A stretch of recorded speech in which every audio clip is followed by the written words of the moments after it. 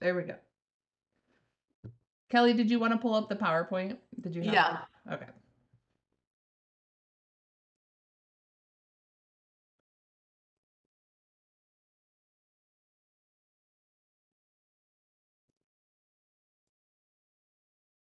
Maybe.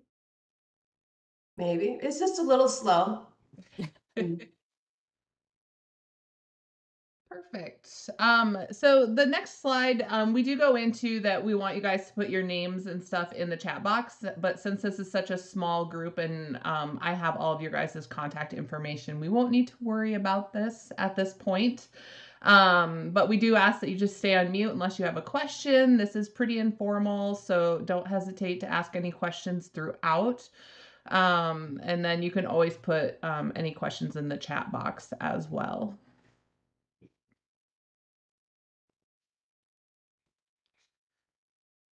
Okay, great.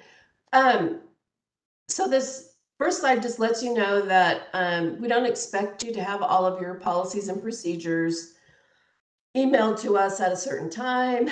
We will just look at them and have you submit some of them to us during your annual survey. So when we come out again in September, October, that'll be when we'll want to see your updated policies and procedures updated to the new rule 1604-18.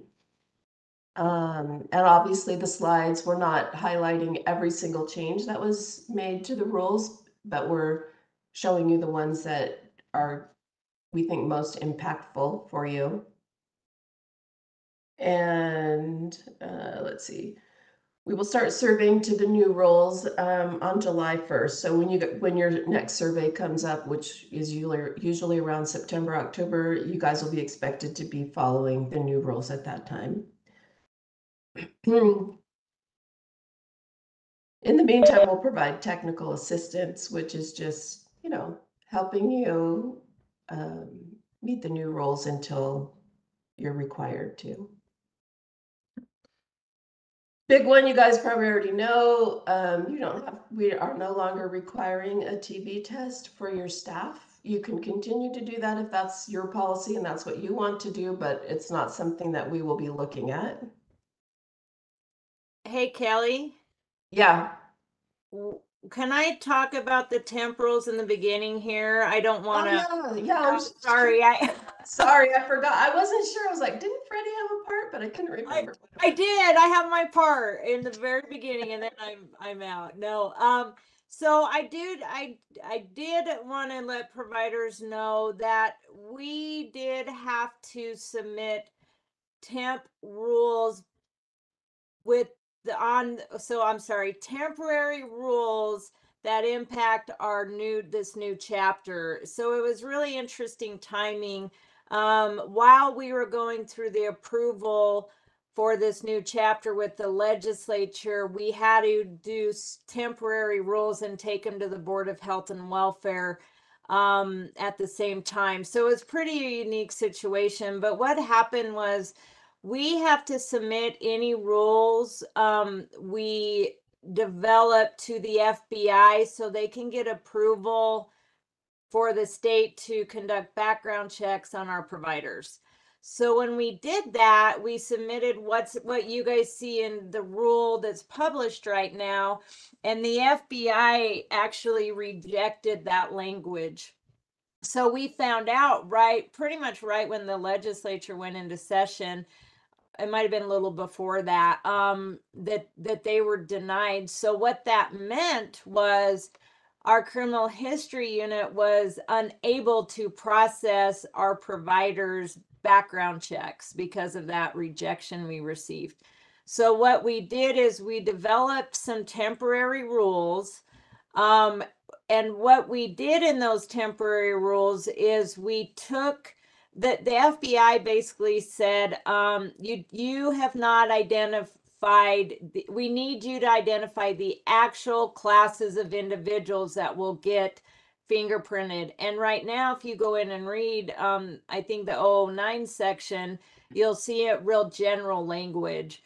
So these temp rules went in front of the Board of Health and Welfare and got approved to go in effect sine die but they won't be published until after our May administrative bulletin.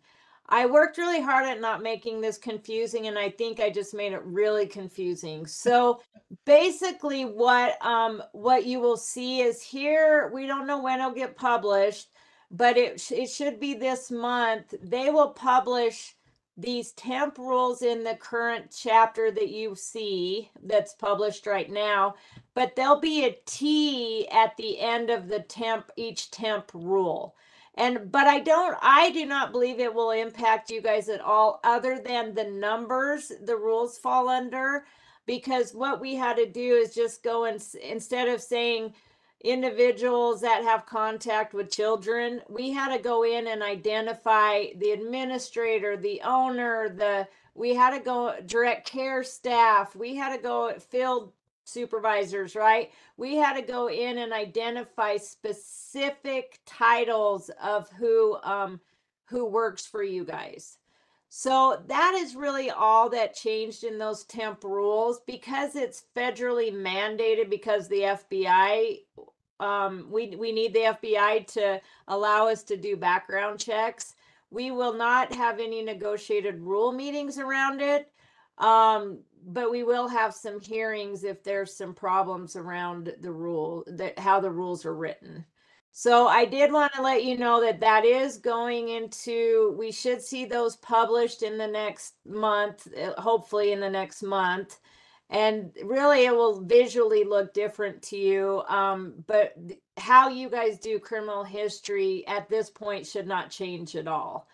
The last thing I wanted to say is these will be taken to the legislature next legislative session for approval. So then they become final if they get approved. So since I worked really hard at not confusing you, do you guys have questions? Because I probably confused you a little bit.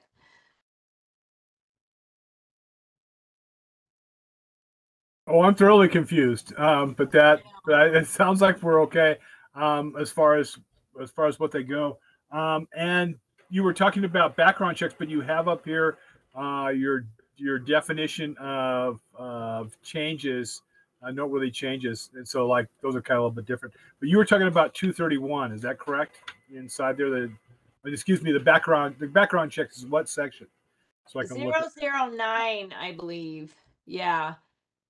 So it is 009, guys, right? Yeah, it is 009. Yeah. Okay. So Cliff, I think the only rule numbers that will be affected by those changes will be in the 0 to 200, which is that administrative part of the rules, like the definitions and all of that. So if you're numbering and you're looking at your policies, the 200, all the way through the 500s, those numbers will not change at all. Those are permanent.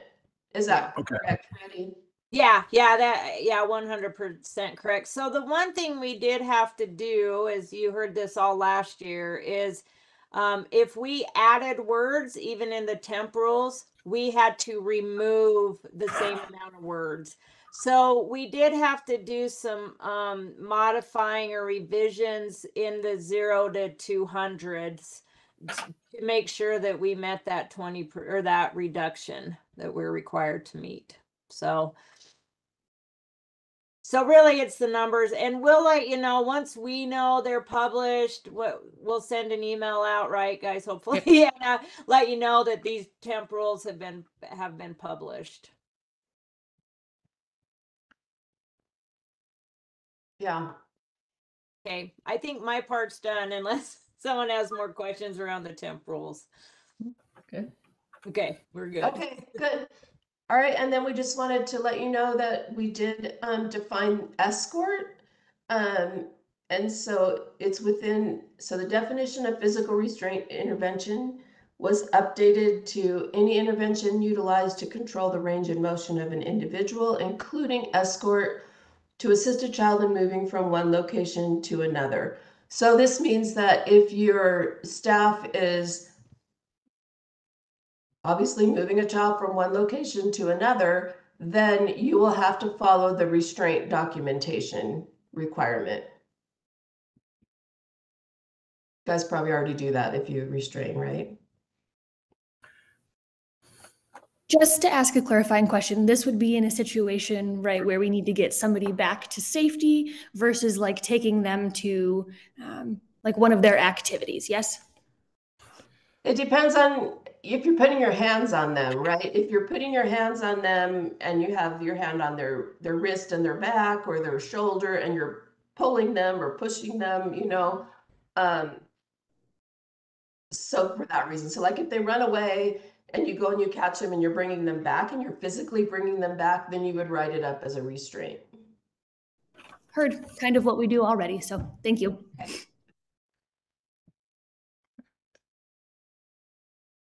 And then your license can be effective up to 12 months unless suspended or revoked. And so we changed that language. It used to just be annually.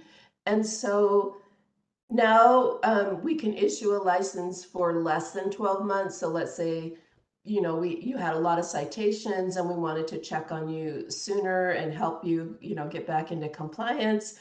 Then we might give you a 3-month license or a 6-month license.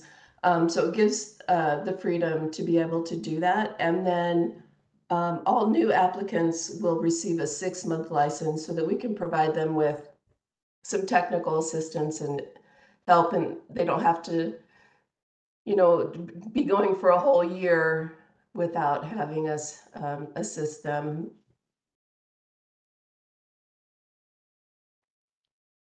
Renewal application. So this is a little bit different. The process has changed a little bit. So 60 days prior to the expiration of your license, you will go into the CRL portal, which you access through the website, and yes, and you will submit your application, which is just, a page or two, and it asks you a few questions and then you sign it. So you don't have to submit any documents at that time. And then after we receive your application, then we will send you the letter that says, this is when your survey is, this is when your documents are due. But we want you to initiate that process 60 days before your license expires. Odessa, when does Blue Fire's license expire? Do you have the dates on that? Oh, you're muted, Odessa. Yeah, let me pull it up real quick, Cliff, and I can tell you. I'm just saying if it's September and it's 60 days beforehand, then that really means July 1, right? Yeah. So one thing to note while you guys are looking that up is this is actually in statute. It was not expected prior, before we rewrote rule to do it this way. But after we read law, right, we were like, we need to move forward with complying with the law. So really, this is something that was written in statute. Goodness, years and years ago. So Yeah. I'm pretty sure Kathy likes to be well ahead of the thing on these kind of things, so I don't think that's really a problem. But just to make sure, I just want to make sure that they got a day that they know. Probably my guess is going to be you're going to want to have the application through the portal be submitted by July 1 would make it safe. And that would probably be. We expire 10/11 of 23. Gotcha. So actually August. So Okay. Yeah. Got it. Okay. Okay. And I think that we do it online. We did it online last year, if I remember right. Yep. Okay. Yeah. Okay. That's all my question. Okay, awesome. And now we have a new process called focus to survey.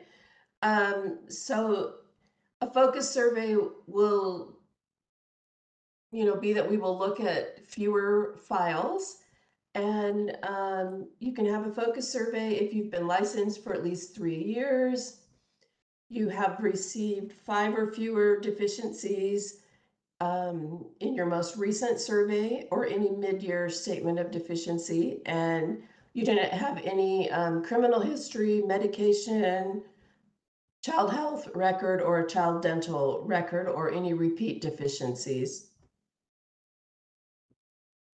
So if I'm remembering right, you guys are probably pretty close to that. I'd have to look, but we'll see.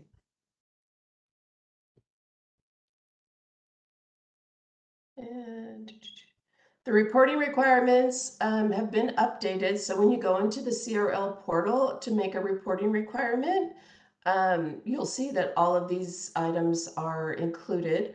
So anything, if there's a fire, a hospitalized child, if law enforcement is, called out and a child is detained or arrested, a suicide attempt that requires an external emergency response or an emergency room visit, and a missing or runaway child, and then death of a child, obviously, and then you'll report those through the portal. Okay, one last clarification on that. I think we had talked about it maybe during the processing. I mean, was the missing or when the child has eloped, which I think is a great term, was including that word in there, eloped. And that has always been one of the questions that comes up, Arlie, is what's the clock? How long do we have to look for the child before we have to report? And that still seems like a little vague. Can you give us some clarity on that about when? Yeah, I think it is a little vague. I think it depends, right? It depends on the needs of that particular child. So, if that child is, one of the younger ones, or they're new to your facility, you're going to have more urgency than someone who likes to kind of walk off and then they come back in 10 minutes after they've blown off steam and they're fine. So there really is no exact answer to that question. Okay. Yeah. Just check and see if there's some clarity there. Thanks. Sorry.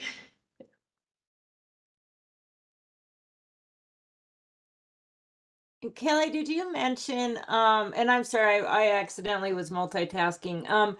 The supervisory, where is it? Where we say the supervision needs. Yeah. You talked about that, where really it's No. about that. Okay. Oh, okay. Because I I think just that's kind of talked about the needs of the child, but you're right, pointing out the supervisory needs of the child as well. yeah, and I think that would help Cliff to bring to each individual. If someone is able, I think we actually talk about that supervision needs in rule.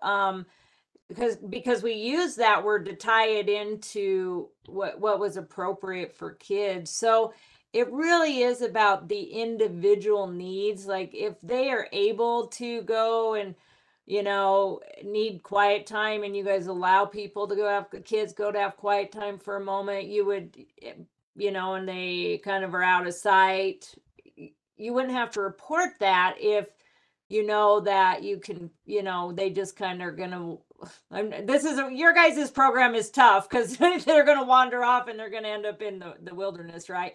But it really is focusing on that the supervision needs of that individual child, and how where you guys as the business and the clinical team have determined what's safe for that individual and what isn't. Right. And I know it probably didn't help very much, but it really ties it into that supervision needs of that individual child, right? Kelly, would you, Yeah. Chrissy, would you guys agree? Okay. Yep. 100%.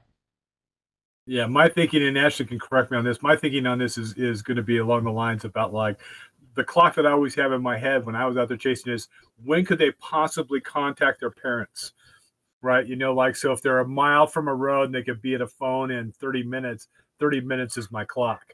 If they're, if they're 8 miles from the nearest road, then my clock is a couple hours, like when they would notify or make contact with outside agencies. Just don't want the sheriff to find out that Blue Fire's got a missing kid before I notify the sheriff that there's a missing kid kind of frame. I don't know, Ashley, if you have any input on that. What's the frame? What's the time frame that you use? What's the guideline? So for us, I tend to be really conservative. I know that the sheriff agency that we work with majority of the time in our field operating area is Lincoln County. If we do have a kiddo out of sight. He does like to be notified within 15 minutes or so. But I do also see what you guys are saying, right? If it's a newer client or perhaps a more high risk kind of level 2, that might be different than a 17-year-old who walks behind a rock for 5 minutes to sit down before coming back.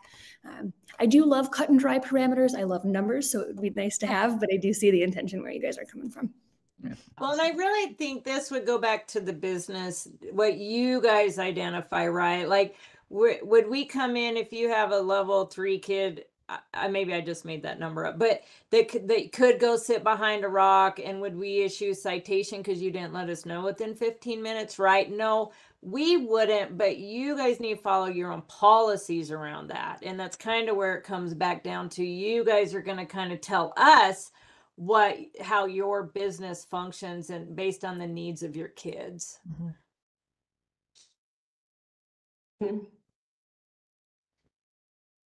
Okay, great. And in the new rules, a service worker is now called a case manager, and you must have at least one case manager. And it doesn't say how long how many hours a week the case manager has to work. And the case manager no longer, for outdoor program and for residential, the case manager no longer has to have a bachelor's degree. They can have 5 years of experience working with children in a social services setting. So your case manager is the person who writes the service plan, usually. And you guys have therapists out there, so you guys definitely overachieve on this rule. But you'll see the word case manager throughout the rules, and that's taking the place of service worker. We have added that orientation now needs to be completed within the first week of employment. And just the orientation as far as these 4 items, the purpose of your organization, your policies and procedures, and your job responsibilities, and the reporting requirement that you have to report child abuse or neglect if you suspect it.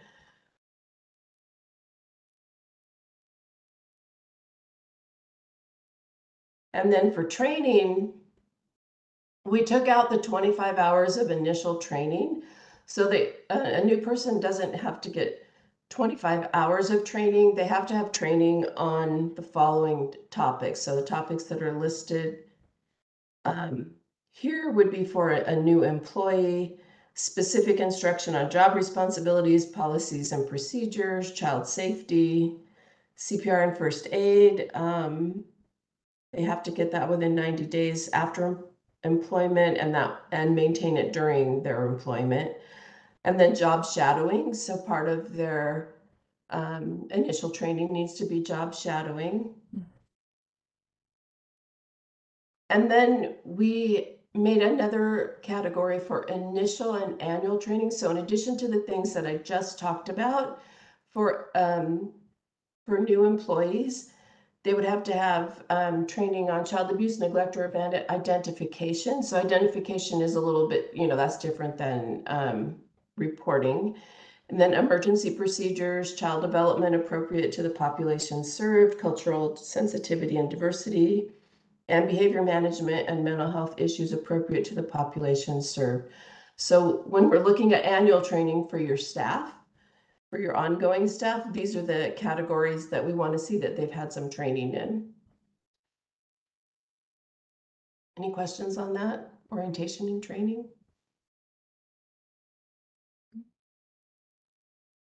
Okay. And then staff ratios for wilderness. Each group of children must have 1 staff for every 4 children. Where there are 4 children or less, there must be at least 2 staff. Is that what you guys currently do? Okay, Perfect.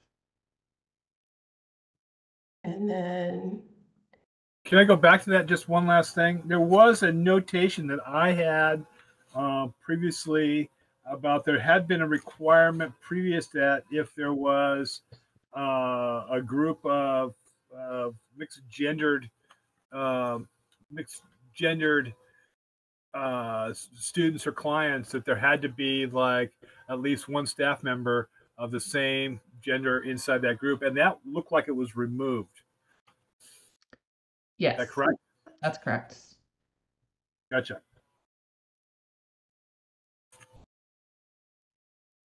Okay, great.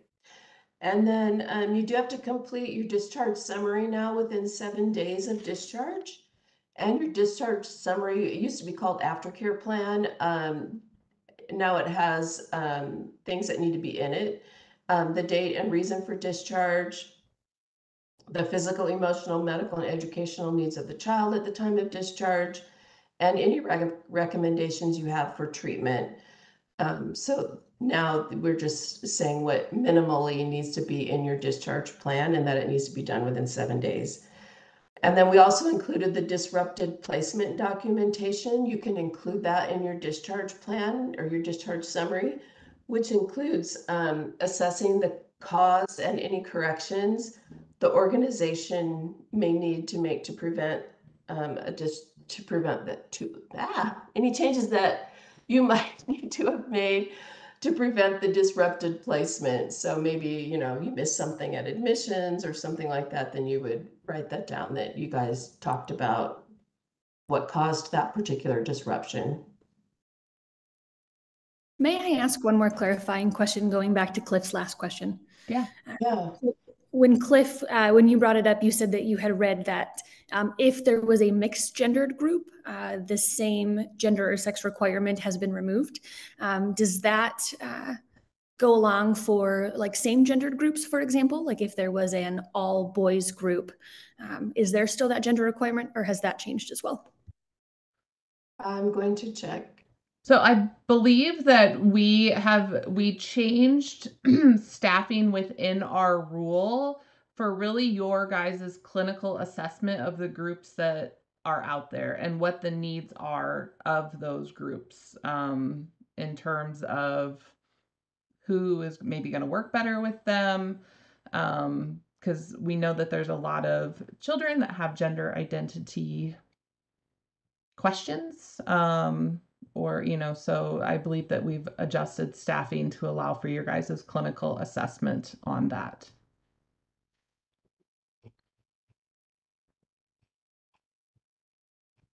Yeah, I don't see that we. Yeah, because in 504, which is just staff ratios and group sizes, it just talks about what was noted in the previous slide. Okay, yeah. And there is like the age requirement for grouping is still in there.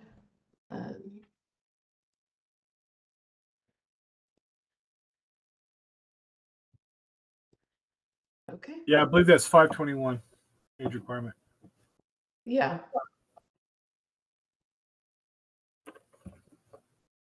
Okay.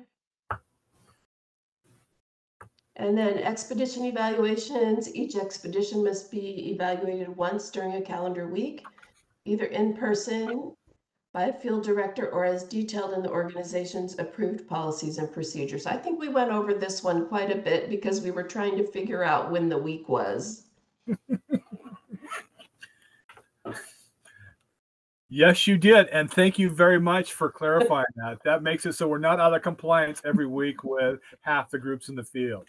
So that, and I assume for the purposes of information, is a standard week is Sunday through Saturday. And I would just make that assumption. Yeah. Okay. Okay, first aid kits, you no longer have to do a monthly first aid kit inventory. You do need to, inventory them and restock them as needed, but we won't be asking for monthly inventories anymore. And of course, they'll still need to have all of the materials in them in order to provide, emergency first aid to a child. Okay. And we changed the communication support system to just say that there must be multiple reliable communication systems. There also was a change, and thank you very much for that one. And the other one was associated with the communication was there must be daily communication with the groups. And Oh, yeah.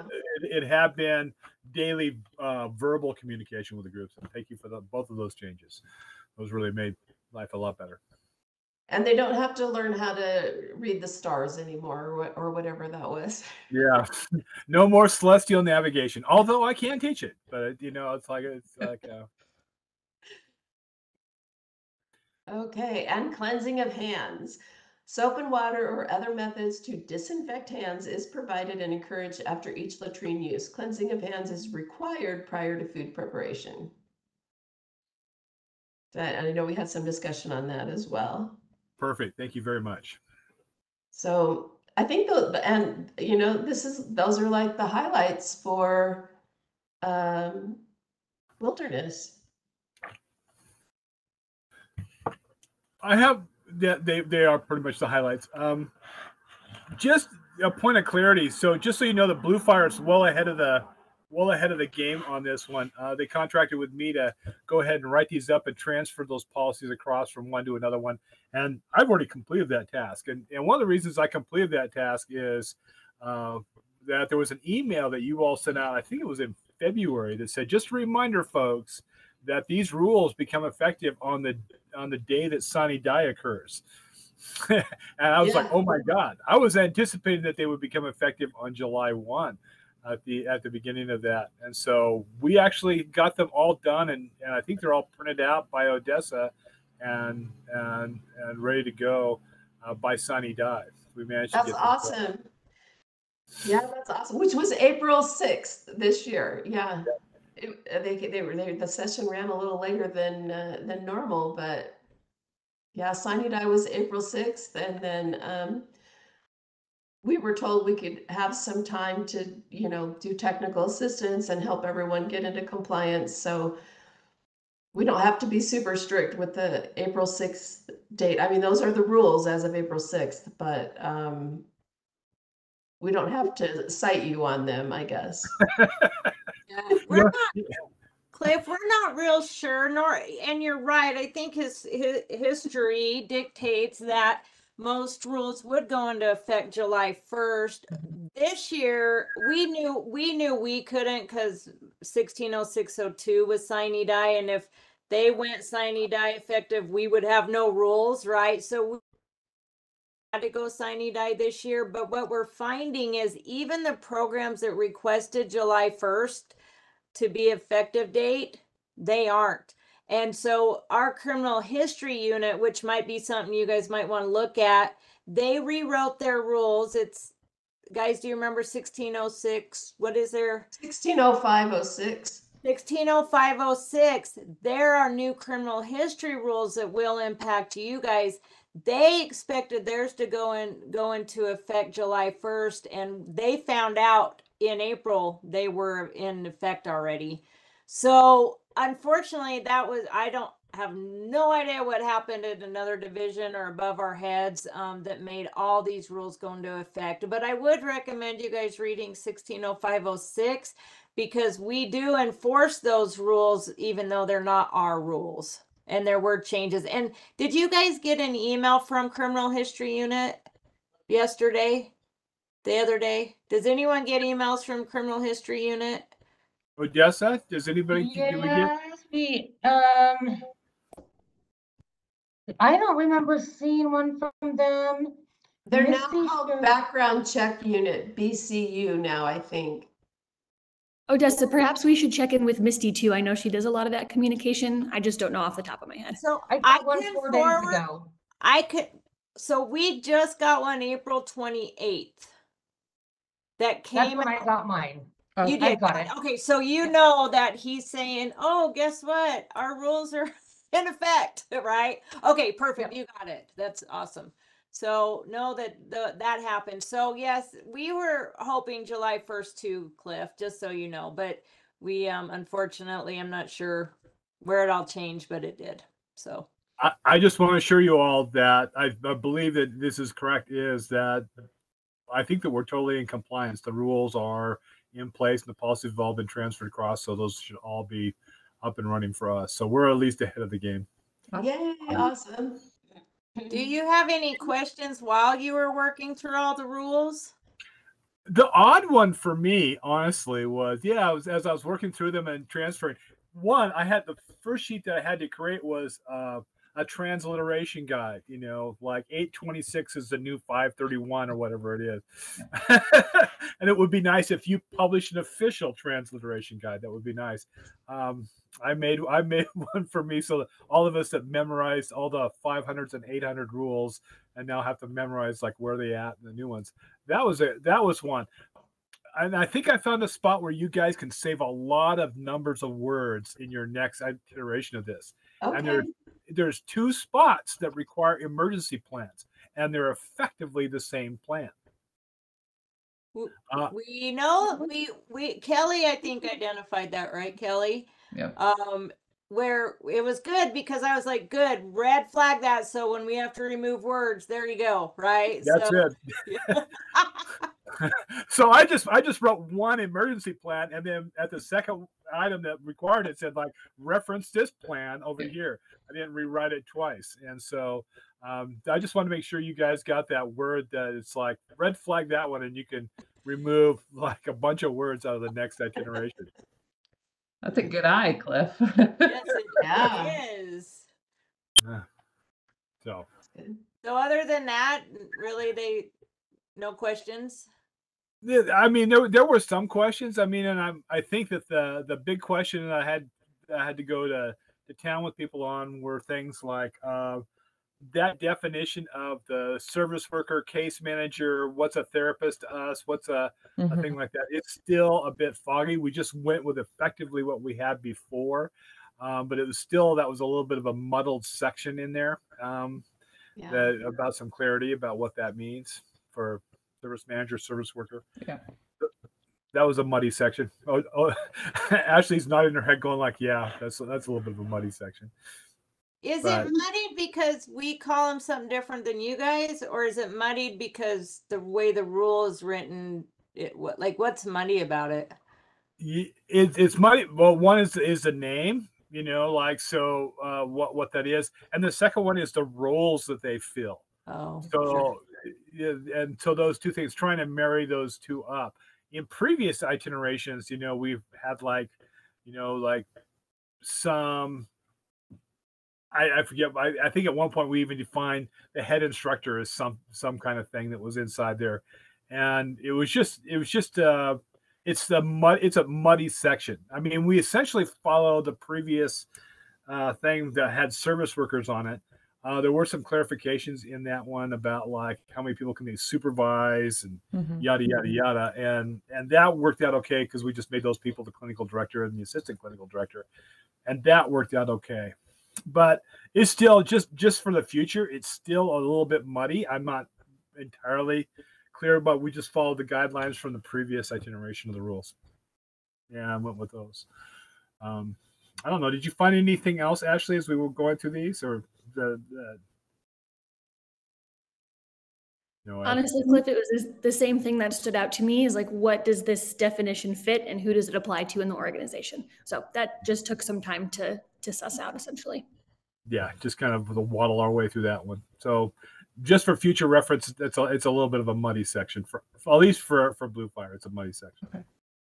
Yeah, and I think we did talk a little bit about some of those things, and because we're writing rule for any outdoor program that comes to Idaho, right? And then we depend on the businesses to define who's who and what's what, and we don't really care what people call these positions. We have to give it a name, right, in some sense. So that I hear what you're saying. That would be hard coming in with a different business model, right? But anyone that comes in may have a whole different business model too. So all I'm saying is that it might be helpful to have a discussion with people about what those roles are and what the roles inside the organization was.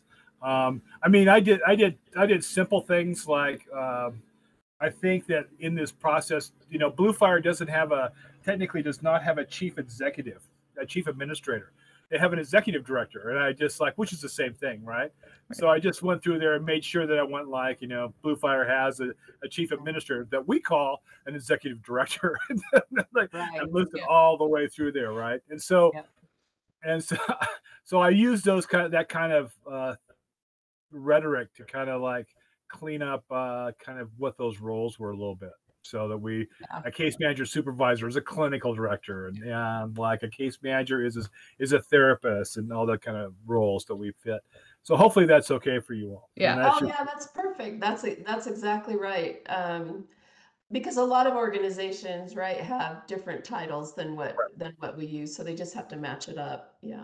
That's exactly what I explained to people. It's like the difference between what the title of your job is and the role inside the organization from a regulatory standpoint. Those are the difference. So, and we often ask, at survey, we're like, who do you identify as this person, or who do you identify as this person, just so everybody's on the same page. Because like Kelly said, it's across every organization. It can be very, very different. So it's great. Okay. Trying to see if there's anything else that was a little bit of a muddle. Kelly, I messaged you. Is it possible to get a copy of that slideshow that you were presenting? We will post it. Okay. Yep. Trying to see if there's anything else. Do you remember anything else, Ashley? Any other parts? Nothing off the top of my head. I feel like my most pertinent questions were answered today. Okay. All right. Well, thanks, you guys. So, we'll see you in a few months at the end of the summer. Oh, you're not going to see me. I thought you retired already. I wasn't expecting to see you today. Well, they asked me to be here today because I was the one that wrote all their policies, so I'm the one that did that. So you're still not off the hook. Not quite yet, but you won't see me when you go by. Hopefully, I'll be on my sailboat in the Sea of Cortez about that time. So I should be out. Yeah, exactly. Well, you enjoy your retirement. Thank you. Thank you. Hopefully, I was behaved enough today for you guys. You're great. Great. Thank you, guys. Thanks. Have a good day. You too. Thanks, Bye, guys. Ashley. Bye. Bye, all.